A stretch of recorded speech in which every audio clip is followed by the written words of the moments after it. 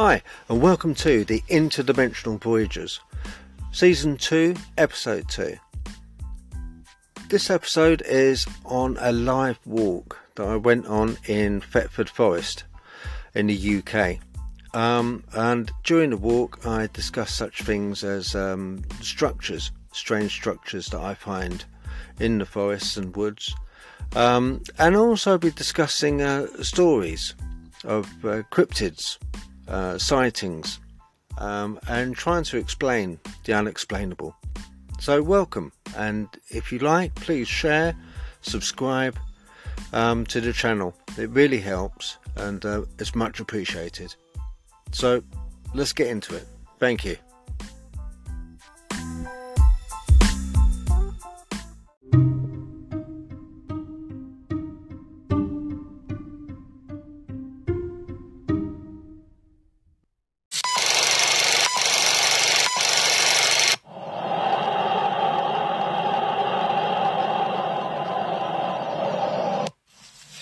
Thetford Forest's first trees were planted in the 1920s to increase and sustain the nation's dwindling supply of timber resource after the First World War. Today, Thetford Forest is the largest lowland pine forest in Britain, covering around 19,000 hectares of land near Thetford. The woodland is managed by the Forestry Commission for timber production, recreation and wildlife conservation. This forest is great. It's marvellous to walk around. It's a relaxing forest. The pathways are great, and some lovely views. Absolutely lovely views. It's also got a lot of stories, cryptid stories, ghost stories attached to it, a lot of history. And because it's so vast, you can imagine it linking up years and years ago with other nearby forests. There's one nearby, which is Rendlesham, which obviously everyone should know about the Rendlesham UFO that was spotted there in 1980. So yeah, there's an awful lot to look around and see here, and you can imagine, because they're kind of like all linked. It's not impossible to go from one to the other without having to get a bus. You know, you could actually hike your way. You might have to go across some farmland, and fields, but you could go from one to the other. It wouldn't be impossible. If you look at an Ordnance Survey map, you can see how the green belt would be linked, which does bring me to a point that, especially in winter time, I do believe that Dogman especially does migrate, and I think he and she go in the winter time deeper into forests, and they migrate around using greenbelt land, and then when spring, summer is here and there's more foliage, more cover, more food even, they might follow deer, then they come back here.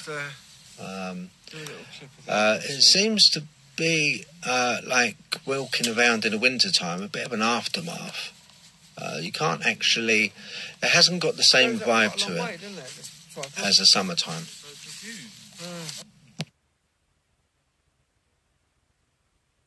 We always explore. And what's weird about this is like a lean-to. And if you look, there's like a piece of like metal in there. It looks like a piece of a car, like maybe a car fender. And there's something in there, but can't see. It's definitely metal. And there's no opening to this lean-to. And there's no opening to the lean-to. So it's completely, whatever it is completely covered. So, a little creepy, for sure. Oh, no, there's more on this side. It's a different side. This side. Oh, yeah. Yeah, there's more. Oh, dear. Zoom in. Spooky. We always find it, right? Very bizarre. that clip was from a Facebook page, public page, called Haunted and Waiting. It's quite a new page. I'm a member, and they have some really cool stuff on there. They come across structures in woods. They have abandoned cars that they find in forests, and you wonder how on earth did that car get there. Ghosty stories, just all kinds of stuff that people perchance come across, and they are able to post it on that Facebook page and discuss it, which is kind of very interesting. Me myself, as I investigate different woods and forests, if you follow my page on YouTube, Dogman Teepee Hunting, you'll notice that some of the videos that I feature have quite a few strange structures that I come across, and symbols as well. A lot of symbols that I find in woods and forests for no apparent reason. They're just built and left there. Maybe witchcraft, maybe not, maybe something else. But anyway, I found that video quite interesting because it featured a teepee structure, one of many that I've come across. It was really interesting because when you look at it, it had the metal number plates inside it, and like the rings of a tree, the metalwork was inside quite deep, so it had been placed in there, and then branches put over the top, so but for no apparent reason, and also there's no entrance or exit to it. It is just an enclosed teepee.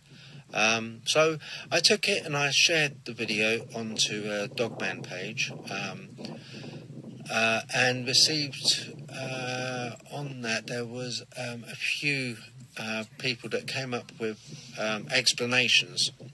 And I just want to feature one on here, which I'll put up now.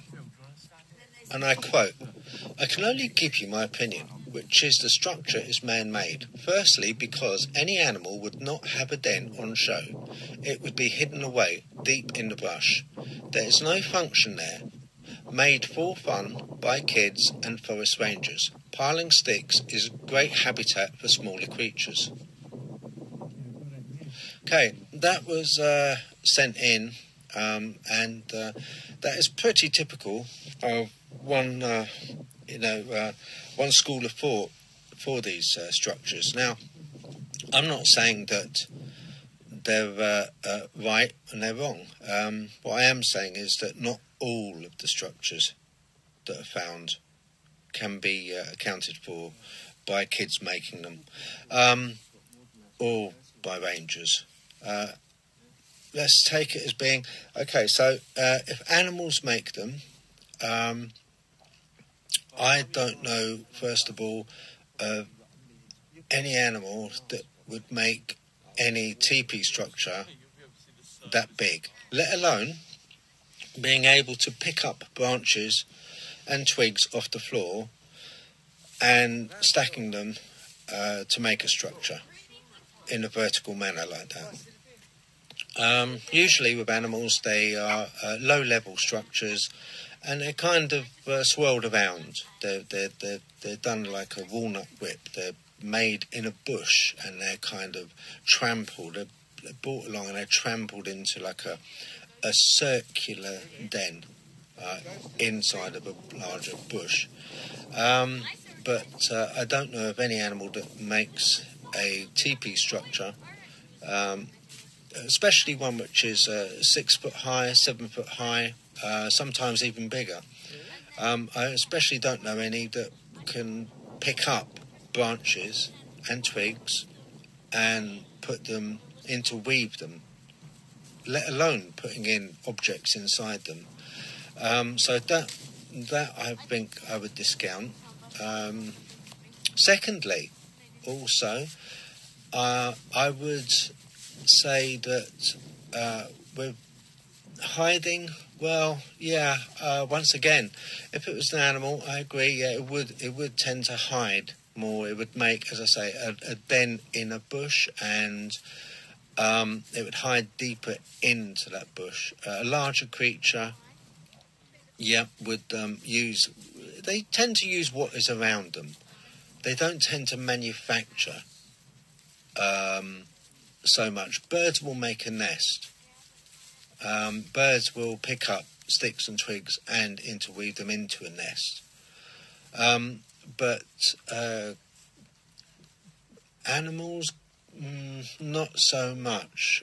They will, otters will, beavers will, but not in the same manner. Once again, not vertically, not stacking them up vertically to make a structure 7 foot in tall.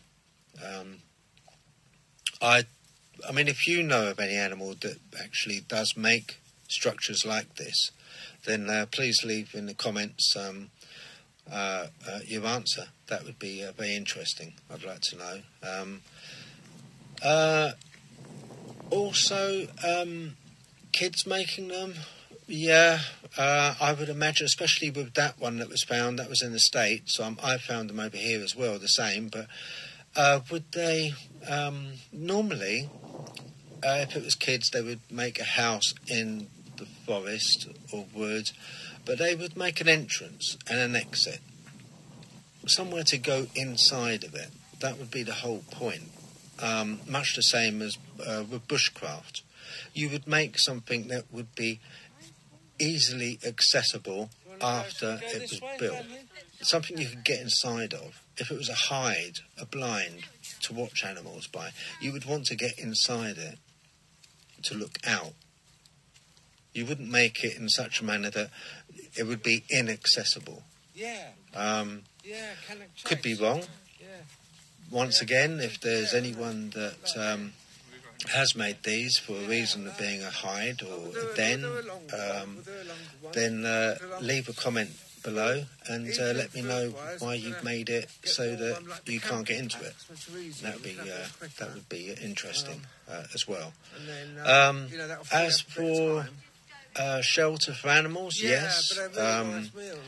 Insects, you often find houses that are made, but they're more conventional rectangle shape with larger inside of them, larger like bamboo pipes for spiders inside of it, and they've usually got a covering, a roof, a weathering to the top of it. One, to keep in heat, and secondly, so that the creatures don't drown when it rains and they get wet and drown. That would be quite important to do if you were going to build it for a shelter for animals and small animals or insects. So, on the whole of it, no. I at the moment I discount that as a valid answer. Those options. So yeah, let's carry on with the walk. Oh, very dense, wasn't it, Dominic? Yeah. Really dense forest. You should take some of this. I mean, as far as you can see, it was just dense forest. It was just. Literally, you should take some of this video. Someone found a set. I saw. But literally, when Camet Chase, Camet Chase is literally like exactly that. It was yeah, it was just up to it.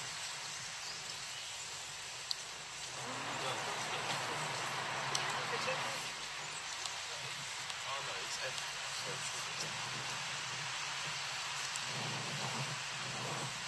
Just going to have a quick look through here because it's. You don't have to come because Ruby will hate it. Ruby will, but it's just Hang on, look at that.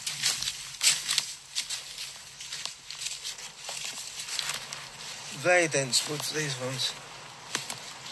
Forest, really.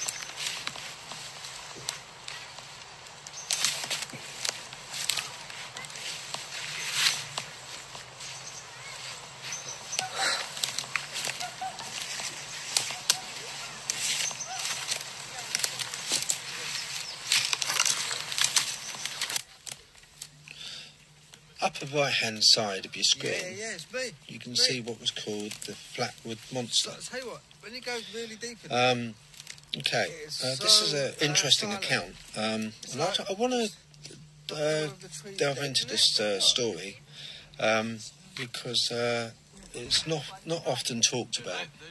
This one's quite a long time ago, 1952. This is the story of the Flatwood Monster.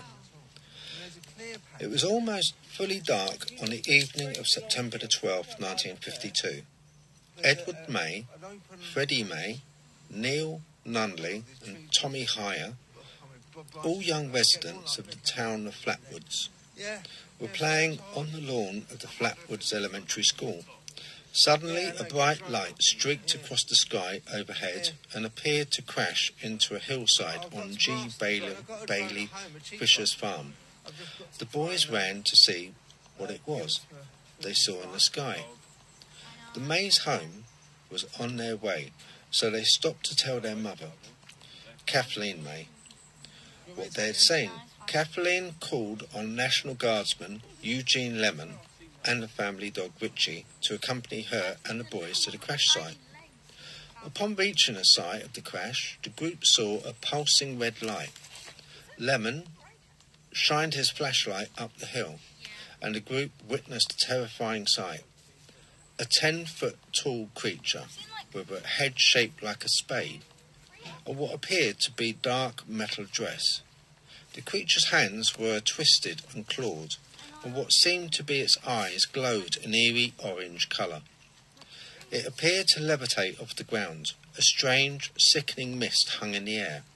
The creature hissed and glided quickly towards the witnesses. The group then turned and fled in terror. Some of the members of the group suffered from throat irritation, vomiting and nausea, which persisted for days. No, it's fine.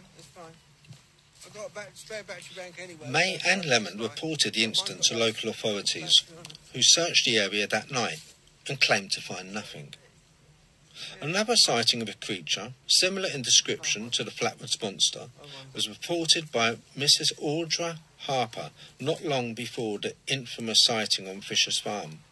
Harper claimed to have seen the monster while walking through the woods near her home, near the town of Heaters. Heaters is about 5 miles north of Flatwoods. Harper and her friend were walking to the nearby store.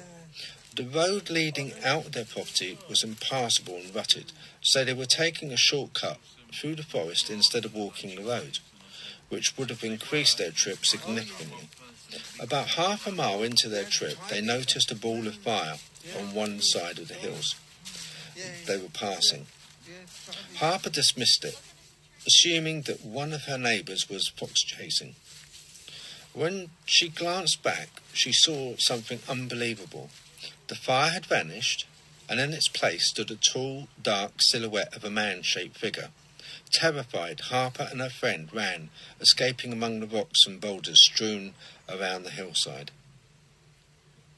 The day after the September the 12th incident in Flatwoods, another strange creature sighting occurred near Strange Creek, about 20 miles south of Flatwoods. Reportedly, George and Edith Sinotsky and their 18-month-old son were driving through the rural area between Clay and Braxton County on Route 4 when their car suddenly died.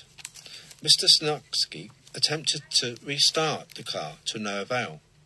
It was night time and the road was deserted. While the Sinotskys were trying to decide what to do, a foul, sulphurous smell filled the air, and their baby began to cry. A strange bright light filled the darkness, and the couple witnessed a 10-foot tall creature hovering in front of their car. The description is similar to that of the original sighting, except the monster was not wearing what was presumed to be its spade-shaped hood. Instead, its head was reportedly reptilian and bony. The creature dragged its lizard-like hand across the hood of the car before drifting away into the woods. As soon as the monster was out of sight, the car restarted and the couple sped away. Basil, wind up, man. What are you doing, Basil? Basil, kid. Fires all again.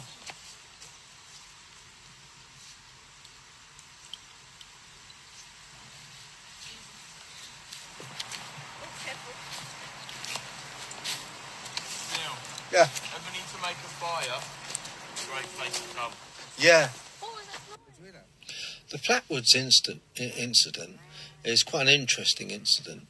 The reason for that is because of a UAP or UFO that was seen previously before the sighting of the monster in both accounts. And the first one, it was a unidentified flying object in the sky. The second one was a strange glow in the forest, lights in the forest. A little like Rendlesham Forest, the incident there in 1980. Then after that, this monster, the Flatwoods monster, was seen. The glowing eyes, the talons, the claws, and also it's interesting from the point of view of the sulphurous smell. Often that is goes hand in hand with sightings of paranormal, ghosts, demonic, even a lot of times. Whenever there's demonic entities, there's this sulphurous smell that people find.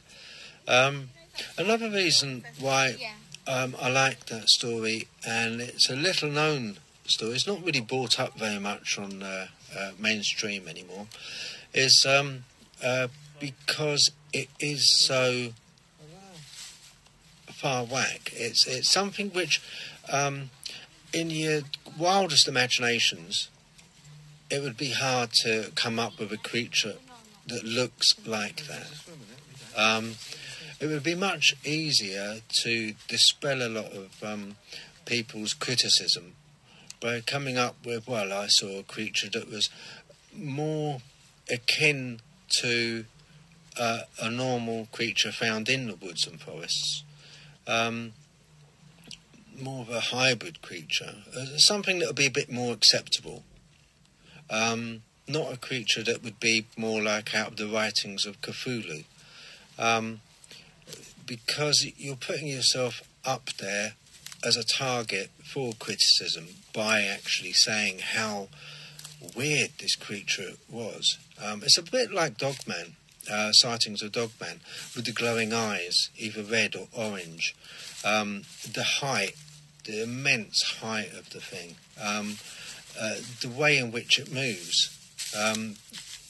It's kind of, in a way, putting yourself up there for criticism, but also, in a strange way, it gives the stories a certain degree of verisimilitude. Verisimilitude from the point of view of the appearance of being true or real, in the very fact that it's so strange. See, that's the thing. I mean, you get these X's. See if I can't get through to the other side. Now, I've got a theory that they make dens in the ground and cover themselves up with leaves and foliage.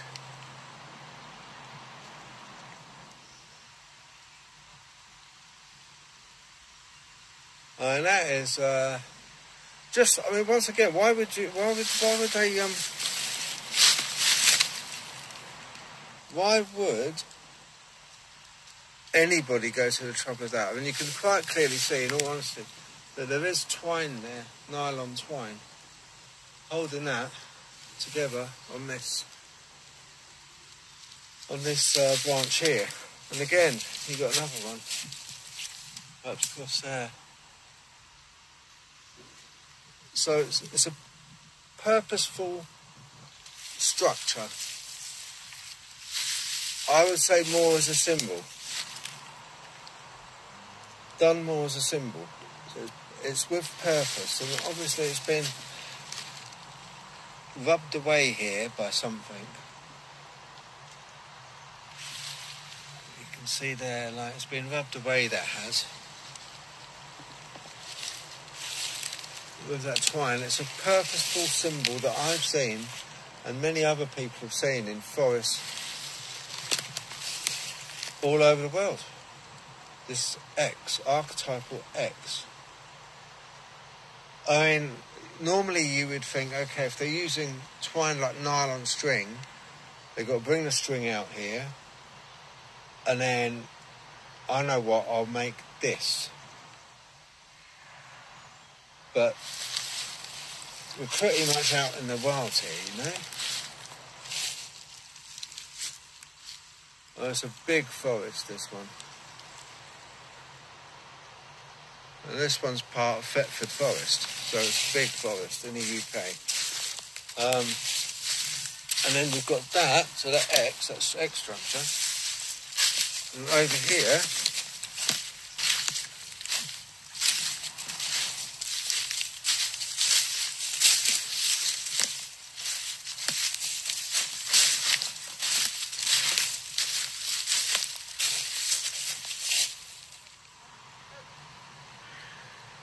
got another one over there.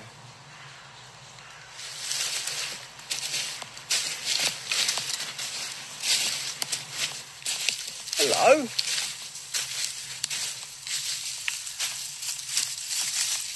Hello. Yeah.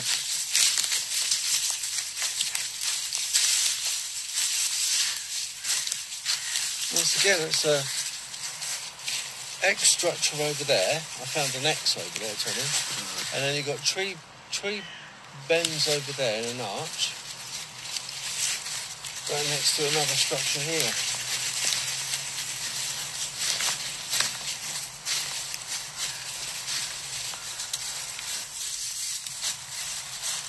Yeah, odd. And this one. Baz, do you want to go in there? Yeah, do you want to go in, Baz? Hello.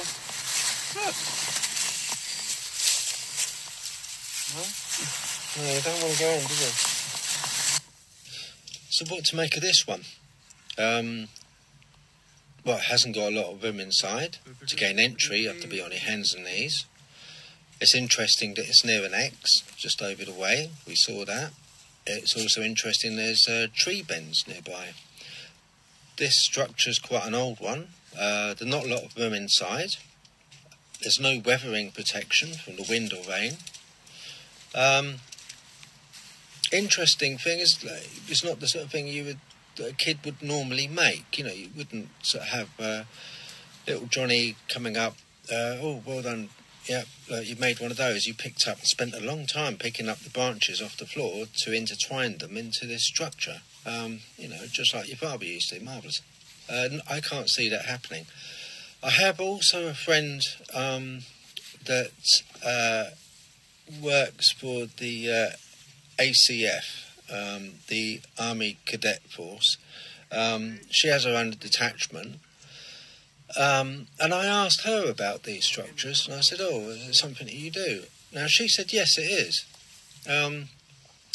We don't make them to leave them. The whole point is we make them and then we take them down afterwards, because the philosophy is leave no trace. So we wouldn't leave them up. And also we would do them for the purpose of shelter, not something that these are made for that we see now. And another thing, on the newer ones, I've noticed, like here with the K2 meter, you do get a reading that they do emit and have electromagnetic fluctuations within them, and also temperature changes. From the ambient temperature outside, they're usually cooler by around 1 to 2 degrees cooler inside, which I find strange. Okay, getting something. If there's anything here, can you let us know by lighting up these lights? They go up to red. Have you gone away now?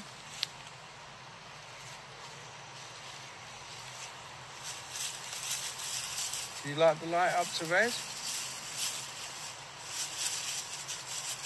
It'd be really cool if you can.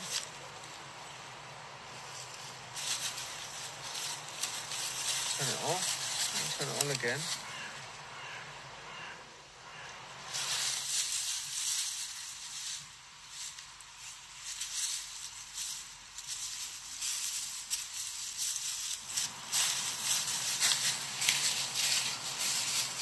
Just here. Wonder if someone was hanged. It was, I don't know. Yeah. No? Okay. Right. Okay. Temperature of the tree.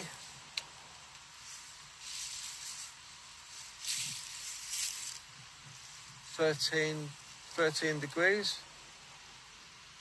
Inside the teepee.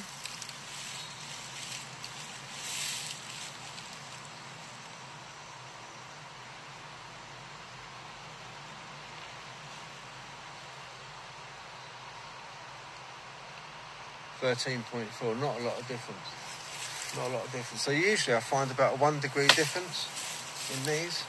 They're usually 1 degree cooler than the latent temperature outside for some unknown reason. But this one could be because it's an older unit, it's an older teepee.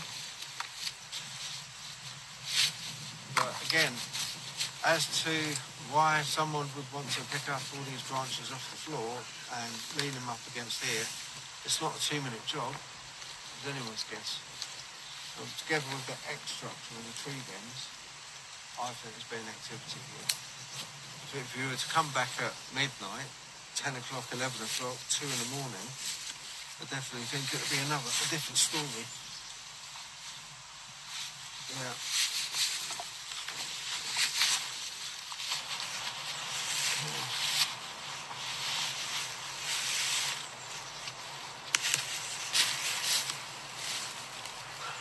They're big though, aren't they?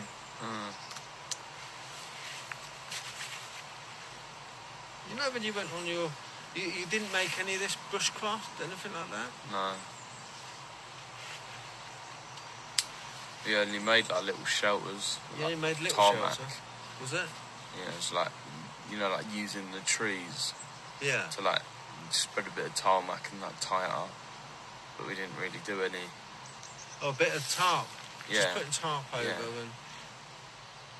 But he didn't make anything like... He didn't use anything surrounding the area, branches, twigs, and make them into a shelter that way. No. The only thing we did with that sort of stuff was making fires, but we didn't do any of this. Okay. All right, cool. Yeah. Okay.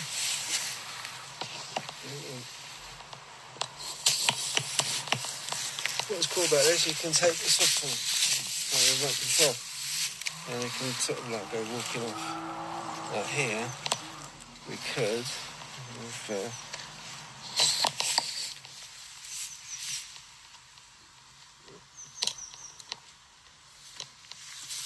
show you that.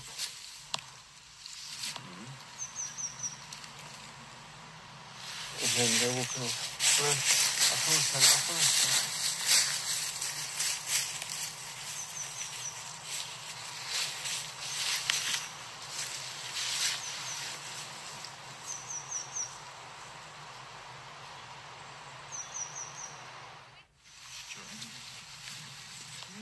Yeah, odd, isn't it? That's how I'd think it could.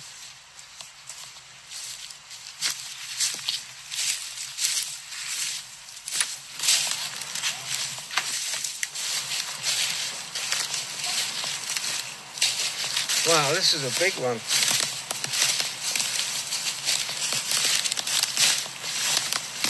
I mean, this is like using proper trunks. I'd like to see a kid make this. This is not bushcraft. But a lot of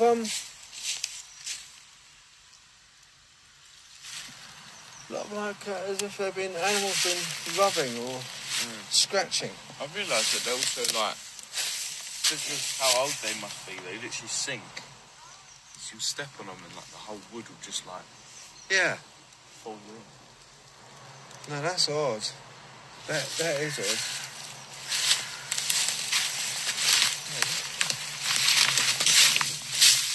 It's so soft as well. Yeah.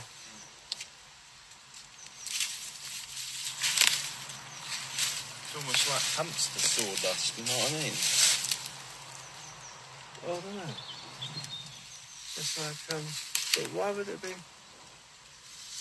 strange? Yeah, very strange. Yeah. Yeah.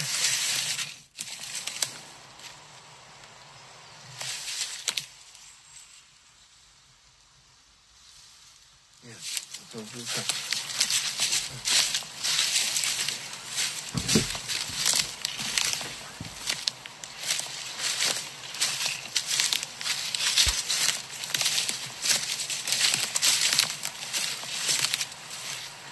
Hey, Works.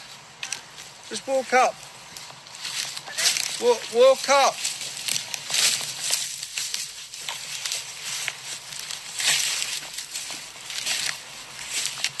Mind the branches, Tommy. The floor feels a lot like hammock as well. Yeah, soft. Oh, it's getting really soft. Soft and spongy, isn't it? Yeah, soft and spongy.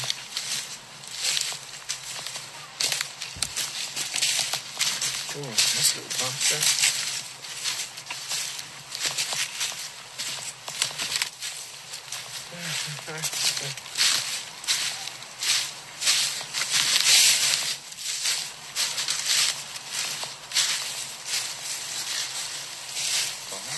Getting a bit of activity here, yeah. A few trees falling down.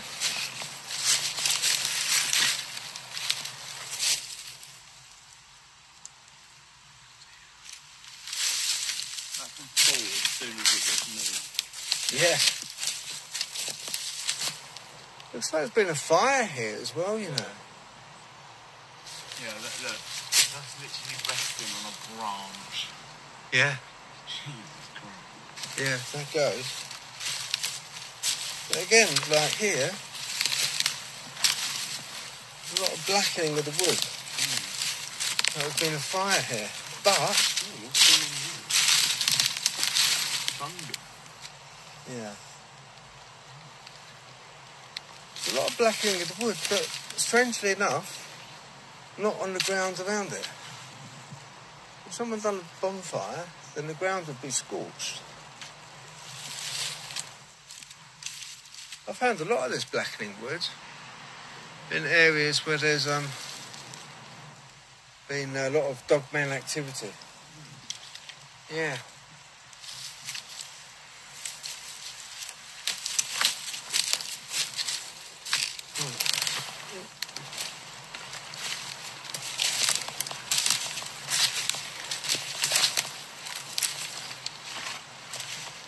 Here as well, look. And Quite flaky as well. yeah. But the thing is that it's also another thing, Tommy. It's like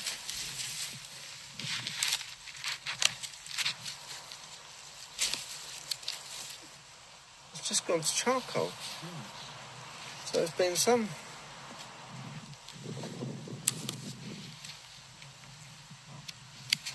There's been some heat to do that, but only on one side. On all these branches around here, it's only on one side, facing in.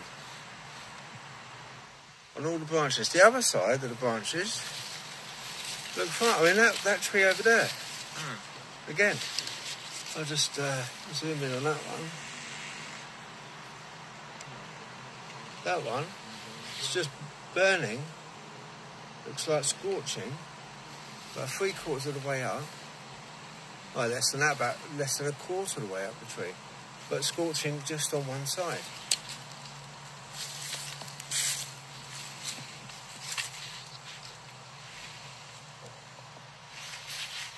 Yeah, it's just like very odd. And then you go round and you go on the other side.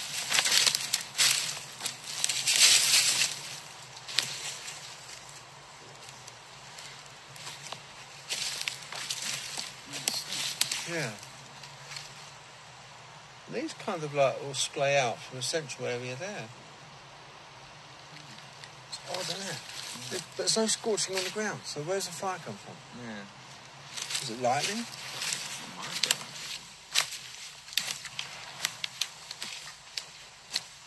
Another tree snap here.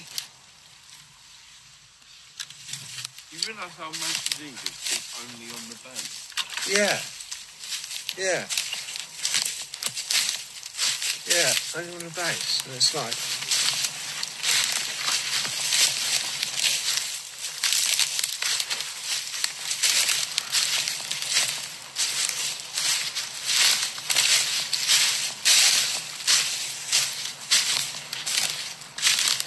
There's some kind of path here. There's a little bit of a path.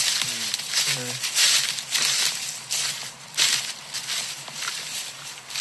Oh, hello. Another one over there then.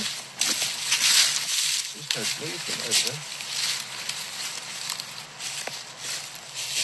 Just heard movement over that way. Strange, isn't it?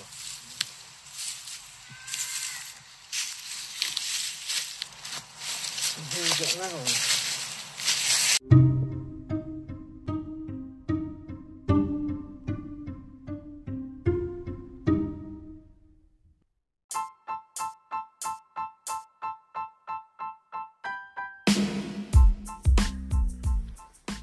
I hope you enjoyed that. If you did, then let me know in the comments, because it helps me to know whether or not I'm doing the right thing, whether I'm presenting this in the right way, whether you enjoy it or not. If you do, great. If you don't, let me know as well, because it helps me to bring better content, and that's what I aim to do. I am interested in cryptids, ghosts, anything unusual. I hope you are as well. And I'm just after getting to the truth, or getting a thread of truth, kind of getting an arrow of the direction of what I want to, you know, where we're going with this, because there's so many questions out there, not many answers. So yeah, drop a line in the comment, let me know. Also, if you've had any interactions as I've had with either cryptids or ghosts or anything unusual or supernatural or paranormal, let me know also. Also, if you would like to discuss it live on a podcast, that's something that can be done. Or you'd like your story read out, you'd like a voice to the story, then that's another thing that we can discuss. That's fine.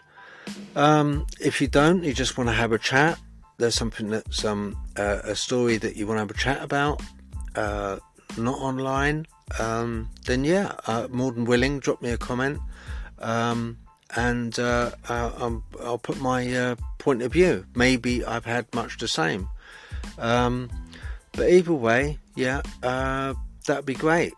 Let's see what you think.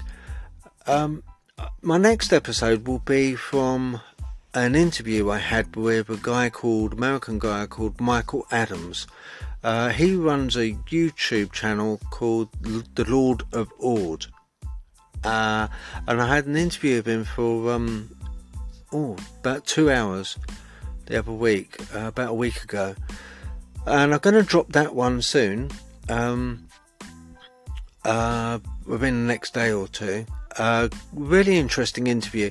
There was also another guy that came on as well, another guy by the name of Mike. There was a lot of Mikes on that interview, from MT Paranormal, and interesting guy.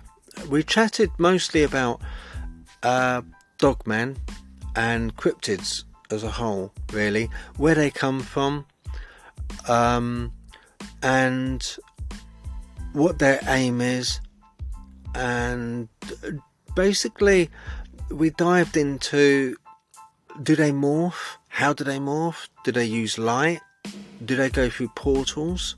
So yeah, it was an educated discussion, bearing in mind of our experience, and yeah, it was really good, really interesting. So I'm going to drop that, because I am a little bit behind on the podcast, and I do apologise for that. There's been a few personal problems that I've been having, so it's all sorted out now and back on track. So the next podcast I'm going to drop slightly early. So again, yeah, please like and share and subscribe and all that stuff, you know. And you have been listening to the Interdimensional Voyagers podcast.